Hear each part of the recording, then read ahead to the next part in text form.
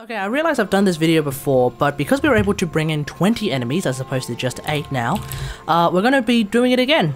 Except now we have more enemies, which means we have a little bit more fun.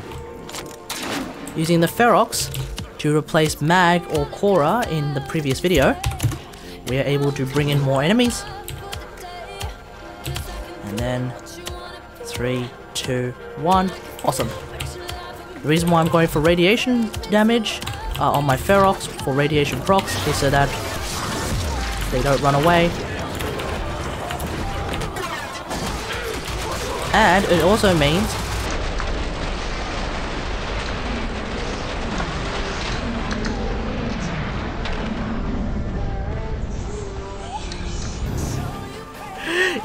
that when I use Naramon, because I am actually using Naramon, it opens them up for finishes, which gives us a better idea of the kind of damage that we are doing.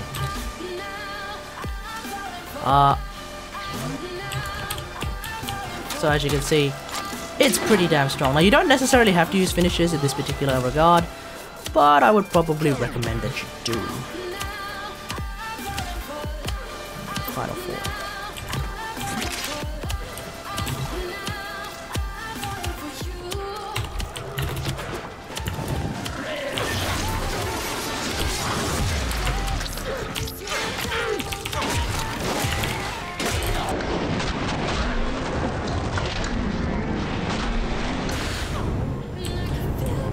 So as you can see, even a full combo with Ragnarok, the Jack Attack, is just as absurdly strong.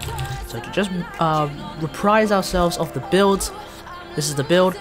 That's Constitution, Arcane Energize, and Guardian. Awesome. This is Ragnarok, also known as Jack Attack. That's Vulcan Edge for the gas damage. Awesome. Yeah.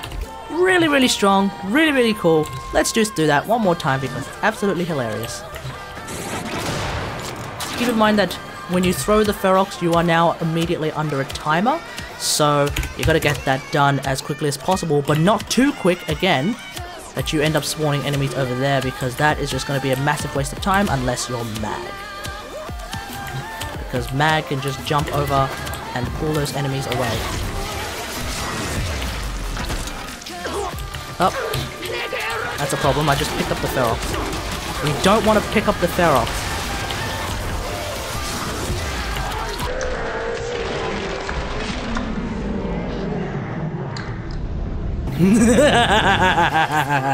Alright, so let me know what you think about all of this in the comments below. Otherwise, if you liked this video and enjoyed it as much as I did, like doing that, then hit that like button, subscribe for more WarFrame content, and until next time, I'll see you guys later. Thanks for watching.